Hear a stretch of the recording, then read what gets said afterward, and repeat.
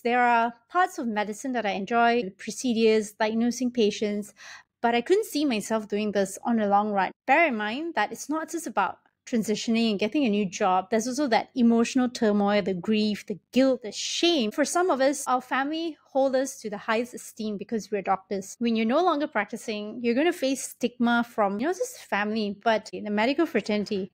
You might feel like they're judging you for leaving, for abandoning the profession.